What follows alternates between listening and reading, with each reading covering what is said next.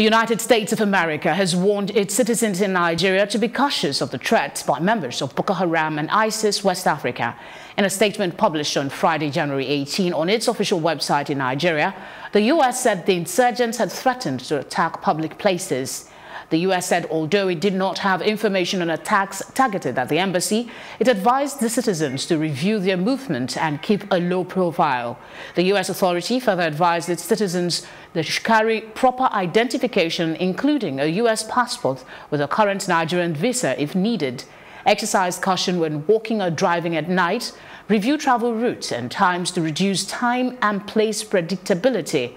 Avoid crowds and demonstrations. Be aware of their surroundings. Keep a low profile. Stay alert in public places, including schools, hospitals, government facilities, places of worship, tourist locations, and transportation hubs. The U.S. Embassy also enjoined citizens to monitor press reports and review their travel advisory for Nigeria.